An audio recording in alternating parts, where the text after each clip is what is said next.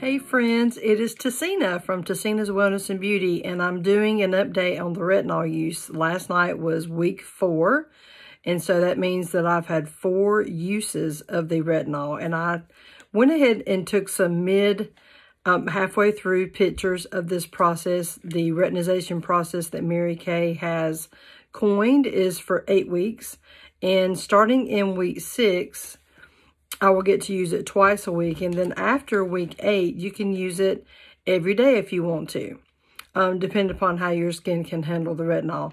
And I was quite shocked at looking at my pictures I made on Pic Collage this morning at the luminosity and brightness. I was so excited. It's just really amazing, the difference. And so I did want to show you a picture of the clinical solutions. My actual bottles are in my bathroom, and so I'm not going to go in there and get those because my husband is sleeping. He worked 3rd shift last night. So this is the clinical solutions. This is I'm hiding behind. This is the retinol, and this is the Calm and Facial Restore Milk, and it's really just jam up. I'm just really excited about the changes that I'm seeing take place. So what I'm going to do today is just do some makeup. So I'd like for you to follow along with me, because as I put on makeup, I talk about things, and sometimes you can learn things. And if you jump on and comment, I can learn things. Because one of the questions that I have from you is about LASIK surgery. I will be 50 this month, and I've always had poor eyesight since like I was 14. And I'm nearsighted, and so I have been thinking about LASIK. The only thing that I'm undecided about with LASIK is I'm an artist. And so I noticed last summer that looking out into the distance as I would sit on my porches and look at the landscape, there's so much that I feel like I can see with the blurriness that I have. And I'm looking out my window now at the trees there, is I can see so much more of the light and darkness. So I would focus more upon the light and the shadow, and I feel like I can see that because my eyesight is blurry.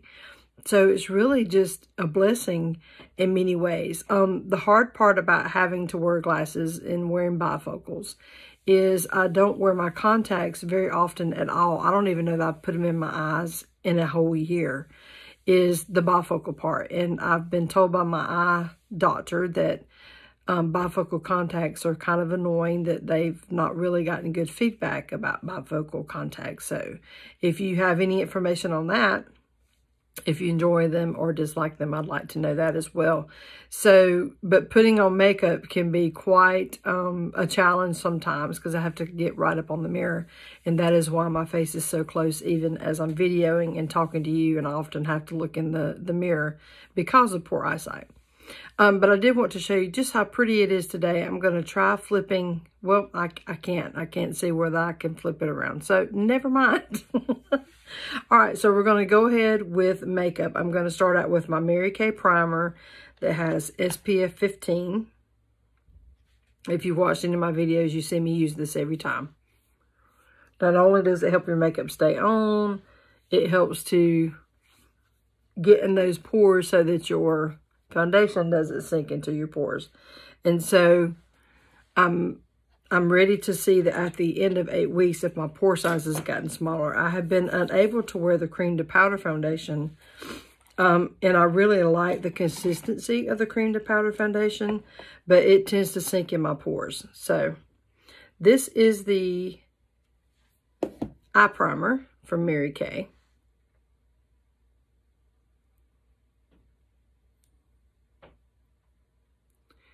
For eye cream, I do use, because you can't put retinol on your eyes. So for the eye cream, I do use Mary Kay's Time-Wise Repair eye cream that has 0.3 encapsulated retinol.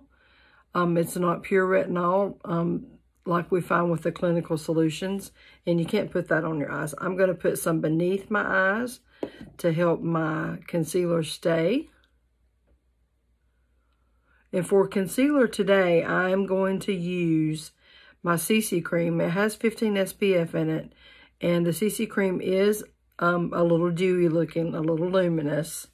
I prefer matte foundation, and when you do have wrinkles and fine lines, you don't always want to accentuate that with something dewy or luminous. But I wanted to try that. I think I like it a little better than the actual concealer for underneath my eye, so I'm going to try that today. And I'm going to set one with powder and the other I'm not going to, so that later in the day I can kind of see if the powder is helping or worsening the effect of things getting done in my fine lines, the product. All right, so we're going to move ahead with the Time-Wise 3D foundation. 3D meaning that it contains some of the same ingredients as our Time-Wise anti-aging skincare does. And the 3 means that it defends, but with the D part, defends, delays, and delivers. And the 3 are 3 patent-pending ingredients that help to fight aging. I'm going to use my foundation brush, which after it's used today, I really need to wash my brush. It is important that you keep your brushes clean, because once you start to see your makeup is not going on as well, then it's definitely time to clean your brushes. But you can definitely get it done before you get to that point. I started the center of my face, and I'm just spreading out. The color is suiting me better now that some of my redness is gone. My skin is more bright, it's more luminous. Because I'm still using the same color that I bought either in the spring or summer. I guess the summer. And so it's still, it had gotten a little too light for winter. For winter, it got too light, which is weird. You would think for in the spring. But our skin does change in tone.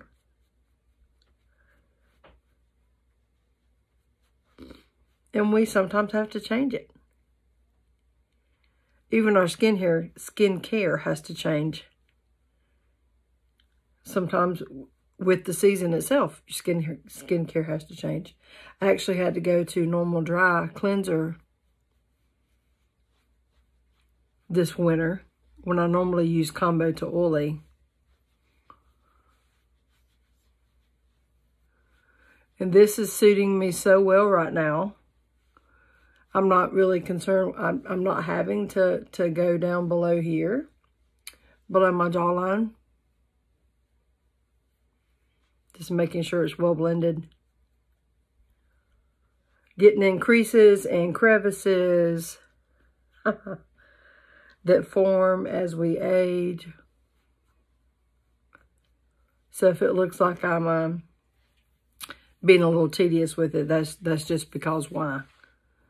Okay, I do put a little bit of foundation beneath my eyes. So I'm going to use the Very Light, and they always tell us up in here, they're printed there, what color they are. This is the Very Light. CC Cream comes in 5 different shades, and it's sort of like, it took the place of the tinted moisturizer that Mary Kay used to sell. It's buildable. I'm going to put some right on my little brush that I use for concealer.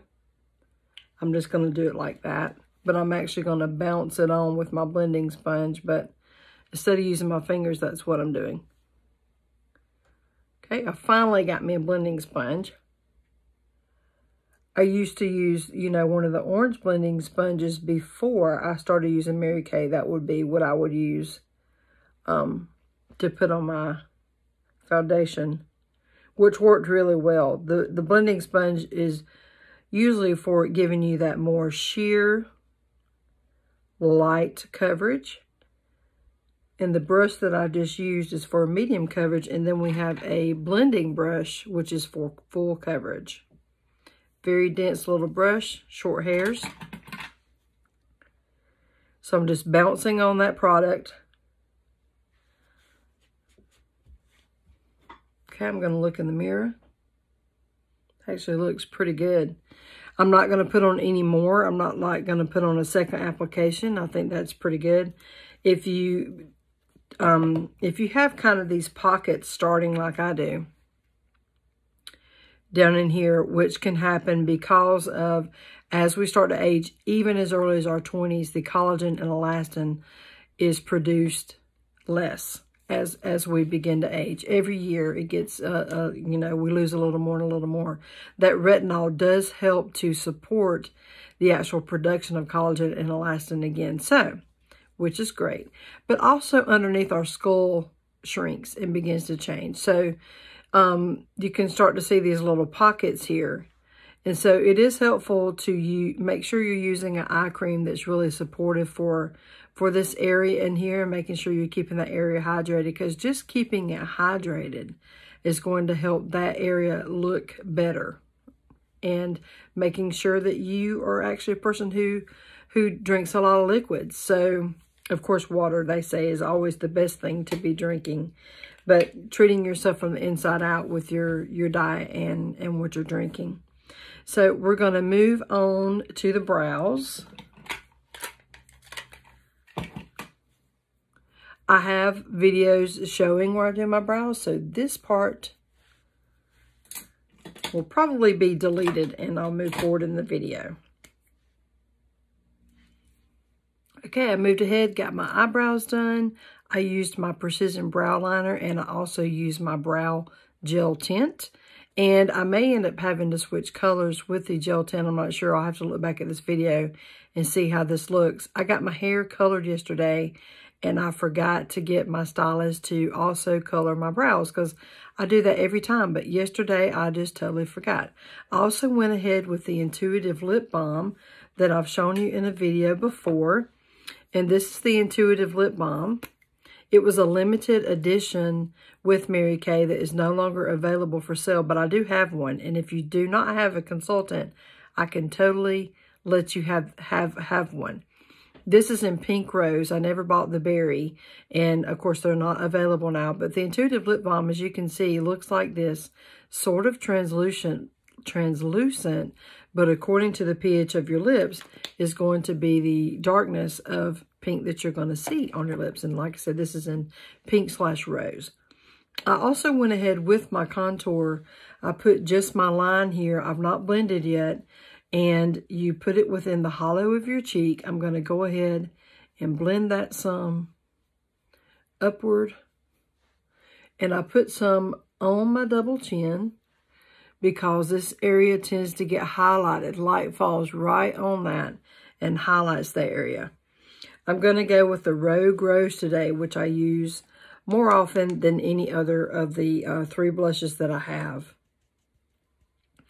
But Mary Kay offers many colors in the Chroma Fusion blush.